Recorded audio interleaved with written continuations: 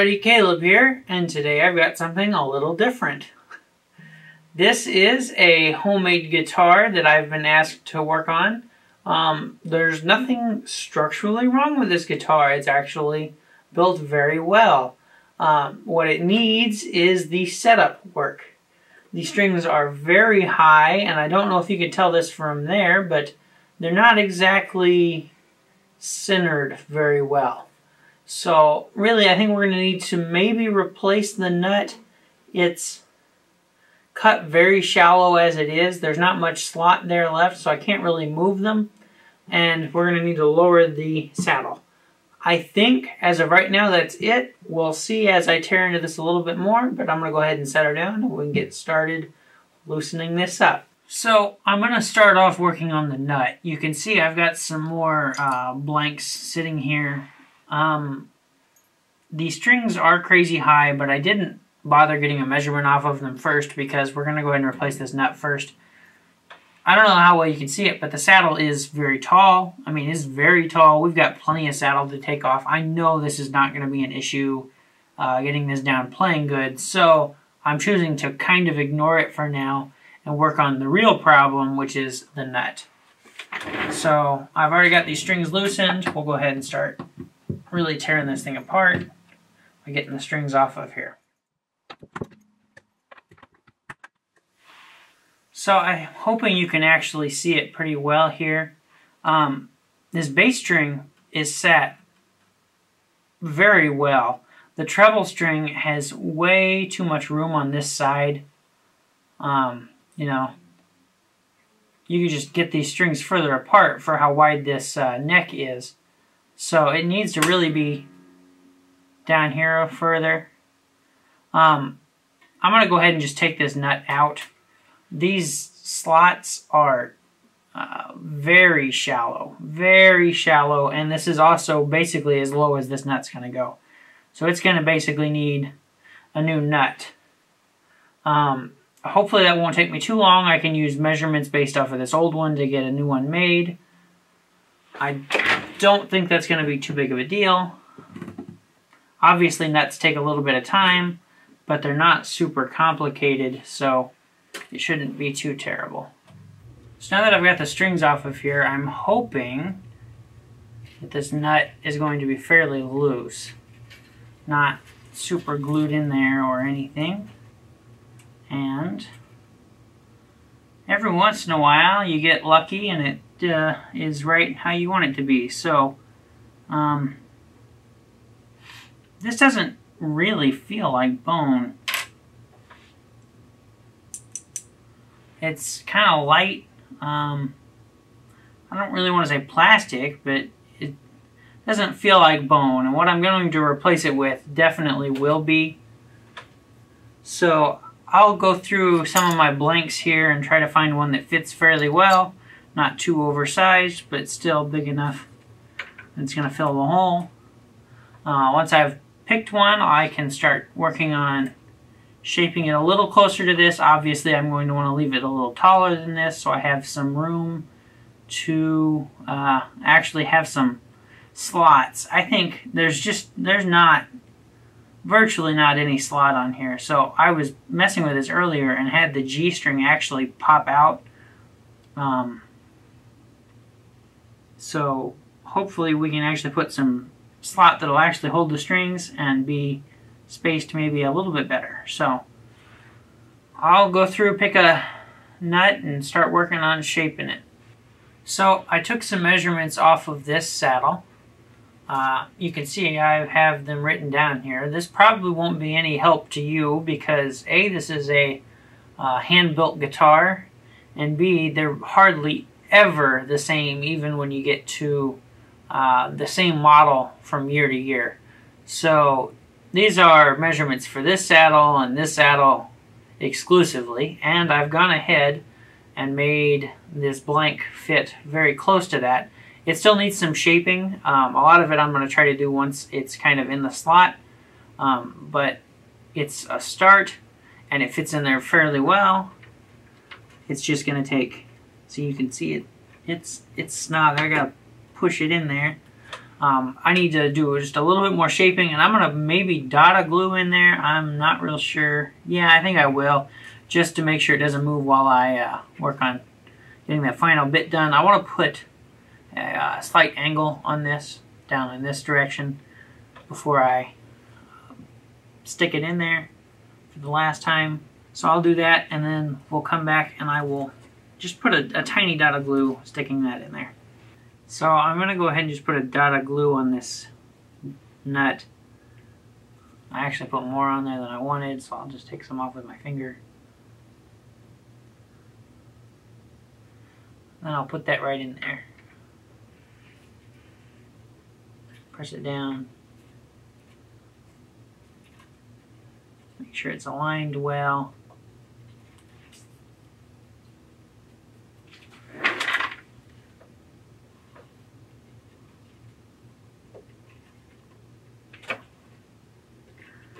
That's real good. And I just used a little tiny dot of this superphatic glue. This is really good for miscellaneous purposes. It dries pretty quick. It doesn't need much. Alright, I'm going to let that set for just a second. Make sure it's totally dry. And then I'll take my file and start working reasonable shape into this. I could have probably done more shaping while it was off of the guitar. But now that it's on the guitar, I know, exactly where it needs to be and exactly how it needs to be shaped. So we'll let that set up, and then I'll take to shaping it a little bit more. So I'm just about done with the filing portion of this. At least for now. I want to start working on string spacing. And basically what I'm going to do is lay out these outside two strings and mark them, and then I'll have, a kind of roundabout where they should be.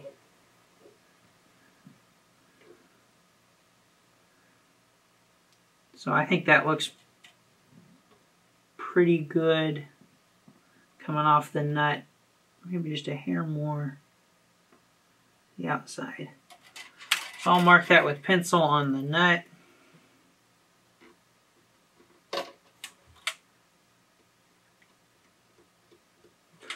I'll take the outside one and mark it from the outside as well.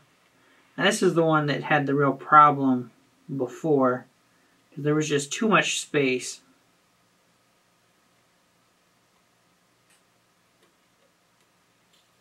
That's looking pretty good.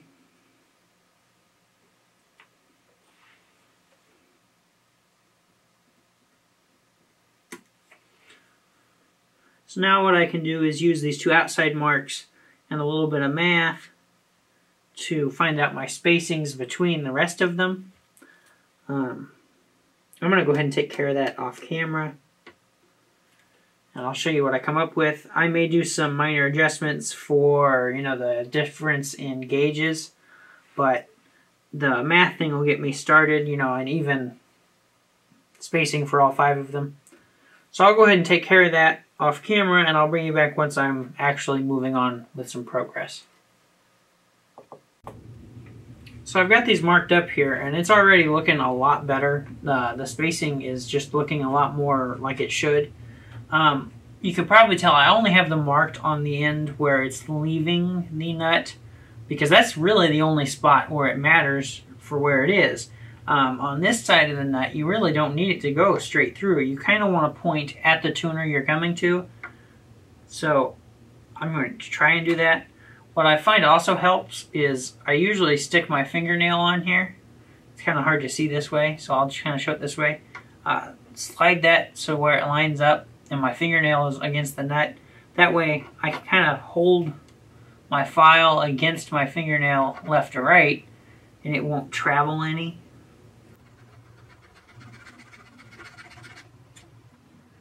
That'll help get you started. Once you get started, there's obviously a groove there for that file to sit in. And wonderful, wonderful noises to be heard by all.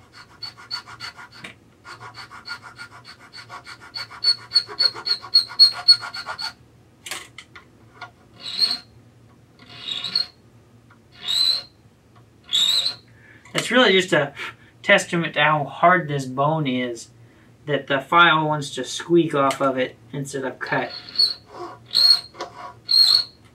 Now this nut is taller than the old one was, so that I could put a little bit more groove in it. It really didn't have enough height on the top to keep the strings in, but I don't want to take this groove too deep right off the bat because I'm not totally sure where it needs to be. So I'm just getting it started. Then I'll go ahead and do the next one.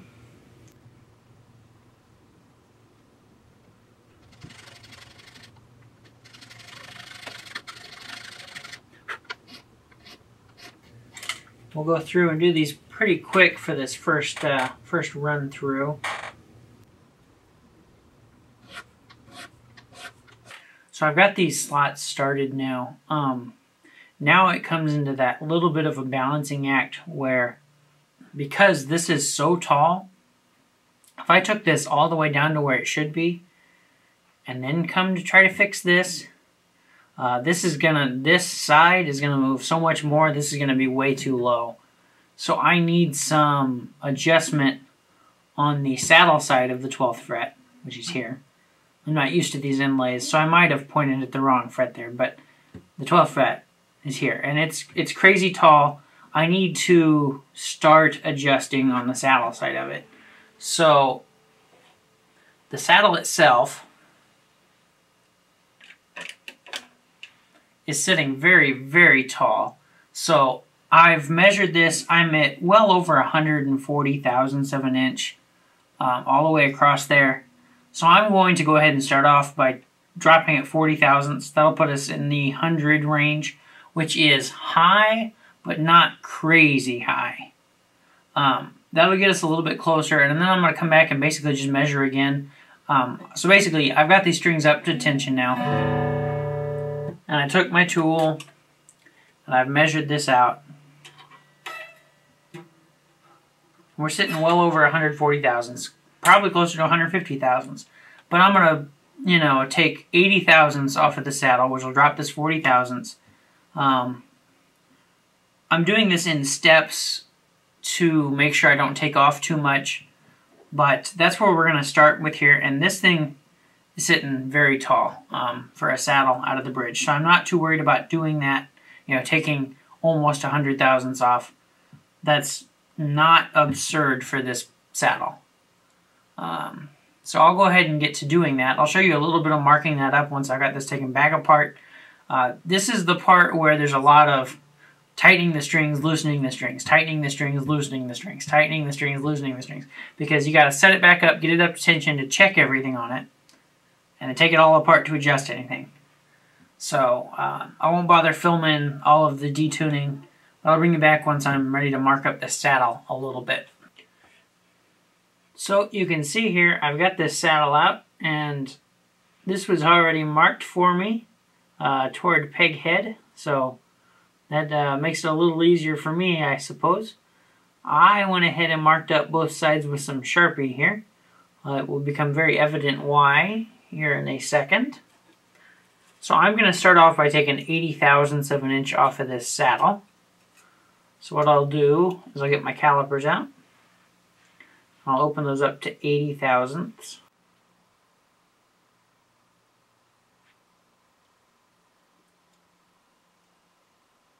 Lock that down. And now what I'll do is I'll hook the top, hook one edge on the bottom of the saddle, and scratch a line into that Sharpie. You can see it there. That's where I'll take off to. I'll do the same thing on the other side. And so now I'll just basically go to the disc sander and knock it down to that point, and I will have taken it down 40 thousandths, half of what I've taken off at the 12th fret. So I ended up taking a little bit more off of that saddle than I initially intended. Not a whole lot, and obviously nothing to worry about, but it's probably a little bit lower than I was initially marked on there. We're sitting about 100 thousandths on that base E string, which is good. That's really close. This treble side was actually higher to start off with, and it's still higher. Almost 120 thousandths still. Fairly high. I think it's probably still best to take a little bit more off of that saddle. I know I'm really going back and forth on this one. Because I'm going to be taking off way less than that on this side, I'm going to take off some more on the saddle. We're at roughly 100 thousandths on the big E and 120 thousandths on the little E. I'm going to take them down to 95 each. So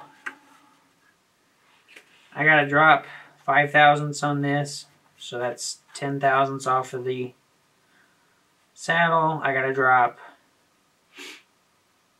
25 thousandths, that's 50 thousandths off the saddle. I gotta drop a lot more on the treble side. The bass side really isn't far off, but that treble side needs to be a lot closer so that I get a really better idea where this is gonna be. The reason I'm taking so much off of the saddle now is because that will actually adjust where the where the string height is off of that first fret, which is what I'm fixing with my nut slots, is that string height off that first fret. So as I drop this end down, that will bring it closer, and I need it to be about right. It doesn't have to be perfect yet, but it needs to be about right. So I'm going to go ahead and take care of that. I know I'm just basically going to do exactly what I just showed you. I probably won't show it this time. I'll take care of it, we'll come back, and we'll start working on this nut. So now that we've got the action at the 12th fret sitting a whole lot closer to where it's going to be permanently, I'm going to start looking at the action off of the first fret, which will be adjusted at the nut. So I've got out my 17 thousandths pick, and this is what I basically use as a gauge to set the string height here. If I can put shit in there and have no resistance, and right now I've actually got space in between the pick and the string, I know it's too high. I want to get this almost holding that pick in. On the bass side, I want to get it basically like I'll slide it in and it'll almost hold it. On the treble side, it may want to be a little bit tighter. As you get those strings to a smaller gauge, they don't move near as much, so you can get a little bit tighter. But the way I'm doing this is I've got this back up to pitch, and I'll do this one string at a time. So I'll start off on the bass E, lower it, take it out of the slot, take the appropriate sized file, and start working it down. Now, some things to note when you're doing this portion of the job. You want to keep the angle of this slot. See, I've got this angled slightly down. I'm not sitting straight. I kind of want to follow the headstock angle. That's typically the best course of action. You also want to make sure you're not running this bottom corner into the headstock. I can see there's some scratches in here, and I'm willing to bet that's probably what those are from, is from running this file into that headstock. So I don't want to do that. I have to watch for that, and I want to try to keep about the same angle as the headstock is. I can see I didn't really have that angle before because I'm not even hitting on the front edge, which is the most important spot. The other thing to keep track of when you're doing this is that you're not moving left or right, or if maybe you need to make an adjustment. Maybe, oh, this string is maybe a little too close to the edge, so you can actually make that adjustment as you're going here if you try and bias the file to cut in that direction. I'm doing pretty good in that regard, so I'm not going to attempt much there.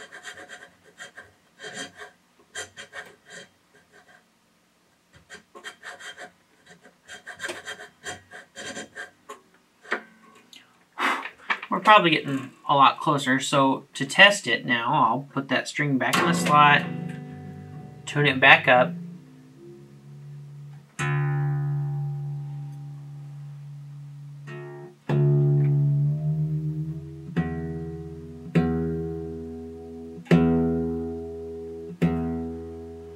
and then we'll slide that pick right back in there. You can see we're not getting any buzzing off that pick yet, so we've got some more to go.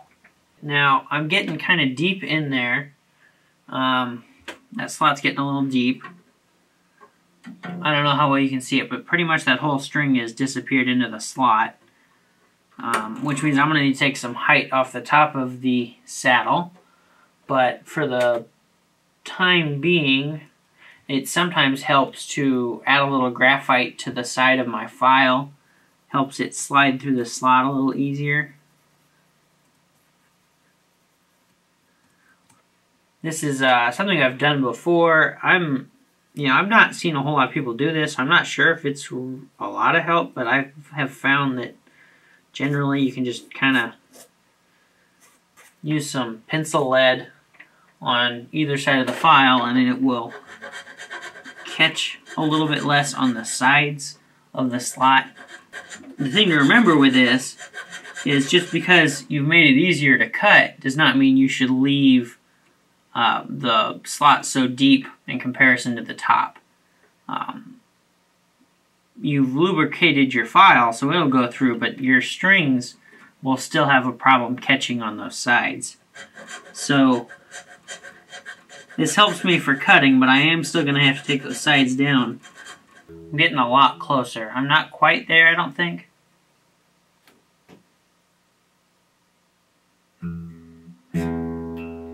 But it's really close. You can see if I hit it a little harder, I get a little bit of buzz off of that pick. So we're getting pretty close there. So if you were doing this and maybe you hadn't done this a lot, it may help to put a piece of tape down on the headstock so you don't run into the finish. I know several people have suggested that, and that's probably a good idea if you don't have a lot of experience doing this. It is very easy to run your tools into that finished surface and be not very happy with yourself because of it. Another thing to remember when you're doing this is the D and the G string are the most likely to get caught in that nut because of the angle that they're leaving. It's this whole, it has to change from going, basically this is exaggerated, but in this direction to this direction, and they tend to get caught in that nut pretty bad if you're not a little more forgiving in the angle. I've seen plenty of guitars where the nut slot for the D and the G are cut like straight. They're all cut straight through, and you get binding issues. Like the string will actually get stuck in that slot, and you'll end up breaking strings a lot right at your nut. So you really want to have the front edge be exactly where it needs to be and point from there on at the tuner you are aiming for. That really helps get those strings moving a little easier through your nut slot. So now we come to the reason that typically I'll say if you don't need a new nut, it's not worth replacing. Just roughing these in took me a half hour. They're still probably not perfect. They're a lot closer. You could probably actually play this now. But, just getting to this point took me a half hour of filing down those slots. Now that's having slots already started, having them already measured, having the nut mostly shaped, took me a half hour to get to this point. Now I've really got to loosen all these strings, take them all out, take some off the top to make it the correct height from the top, and maybe come back through here and do some fine adjustments. Your nut really does not affect your tone as much as some people would like you to believe. It can affect tuning stability. Probably not as much as some people would like to believe as well. But it can be very timely and expensive to replace it. So, that's why most of the time I'll say if you don't need a nut replacement, I wouldn't do it. It just takes too much time.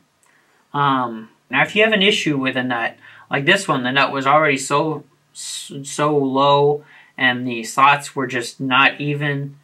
Yeah, I mean, if it needs to be done, it needs to be done. But if it's an elective thing, I would typically choose not to. So, we got that on there.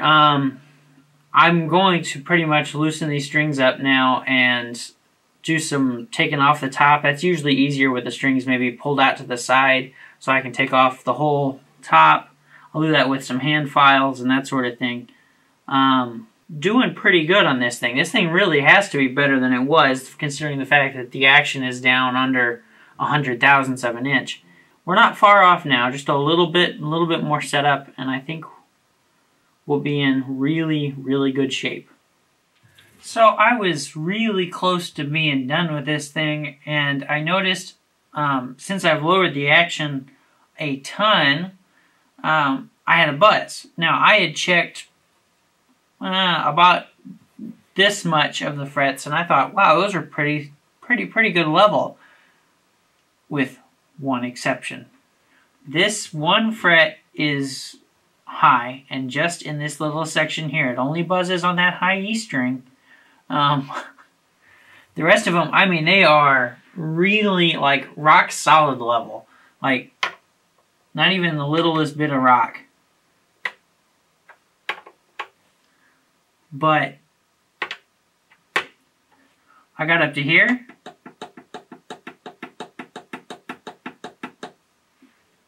Not so much. So I'm going to have to work that out. I did go ahead and grab my file. Now, I have one high fret, but obviously I can't just sit in this one spot and do this, because I will end up with these frets being crazy low. So I have to kind of feather it out. It's getting better, but it's still not quite there. I can tell I'm hitting like this fret most of the time. It is flat now. And I did try pressing this in. It's not like it's just de-seated. It wouldn't go down anymore. Obviously, I tried that before I started filing on it. If you have one fret that's crazy high, you might make sure that it doesn't move before you go trying to remove some off the top. That was something that I had checked before starting on this. As per usual, you want to start with the easiest fix. And sometimes when I say the easiest, I mean the least destructive fix.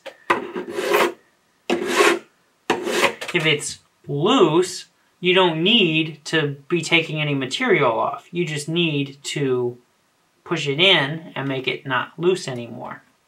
It's better. I'll go ahead and finish her up here and then move on. So since I filed on these, I've got to go through and polish them up. I've already done a couple of grits. I'm now doing the micro mesh polishing pads. I did also take my end round over file and do a couple of them, mostly on the treble side where your hand rides for the most part.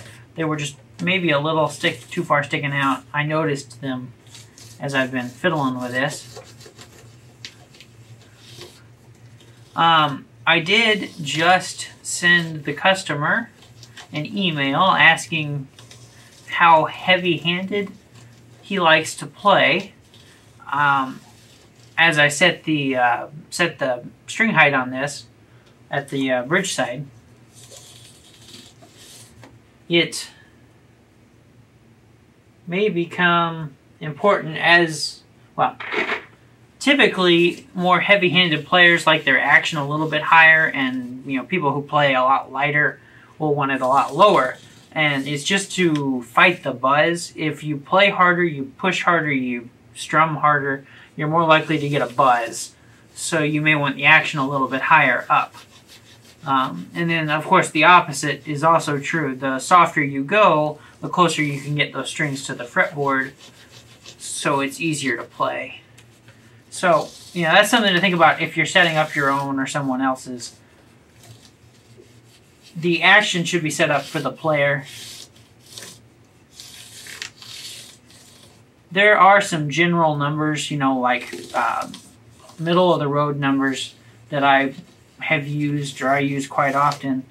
But, and I know what I like, and I generally like right in the middle of the road, but I know some people prefer either really, really low, because they play really, really light, or I know some people really like it to be right on that high end of a good playable action. So it doesn't hurt to check and set up accordingly. So as I was rubbing some oil on here, the customer just emailed me back, and he said that he was mostly a finger picker, and it was fairly light, which is cool. So I can set this action up maybe a hair lower than I would typically, and I think he ought to be happy with that. Just putting a little bit of oil on the board to kind of rejuvenate that board, make it look real good. I'll get a clean cloth to wipe off the excess. I think we're in business. So, assuming that fret leveling went well, and I think it did, I should be able to set this up, and we will be just about ready to play it. Well, I think this thing is in way, way, way better playable condition. I've got the action down. It's actually sitting about 70 thousandths of an inch on the treble side and about 80 thousandths on the bass side, which is very low. It's on the low end of where I like to put them. And it's playing really good. It's really got a sound. I was really impressed with the sound on this thing, which, is probably to be expected when you get a hand-built guitar. So I'll play a little bit.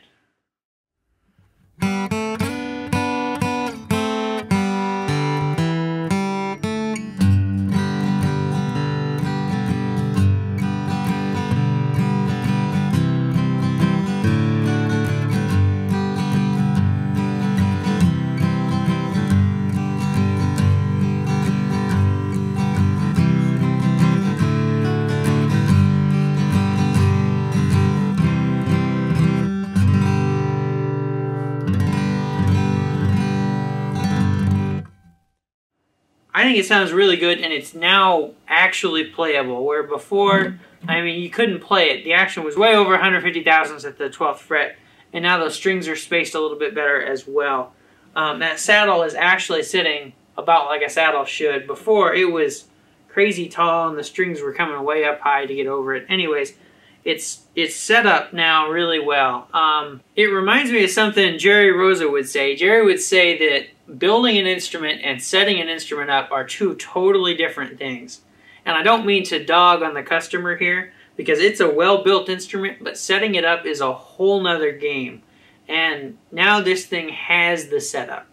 And, it had the sound and it had the build quality. Now it has the setup. It's very enjoyable to play.